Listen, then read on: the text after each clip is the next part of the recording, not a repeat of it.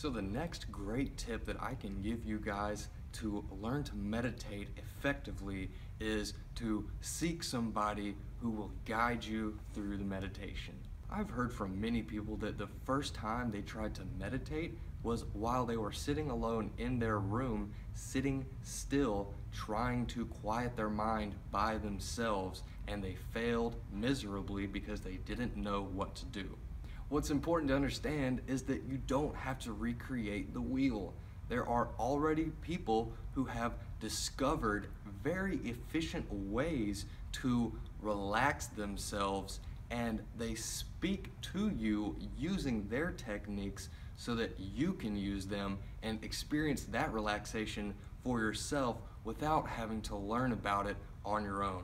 Guided meditations are also very helpful because during your meditation, if you become distracted or you begin to feel antsy because you have been sitting still for so long, these instructors will remind you to remain calm and relaxed during your meditations in case things like that happen. The lead instructor here at the Meditation Center of Alabama, Dr. Nina, has an excellent guided meditation, and so hopefully I will be able to record that and share that with you guys on this course. Some of my favorite instructors are Deepak Chopra and Sam Harris, who are both doctors and who have both been practicing meditation for large portions of their life. It's also interesting to see how different these two instructors are, both of these instructors having been born on different sides of the planet, having grown up in different environments,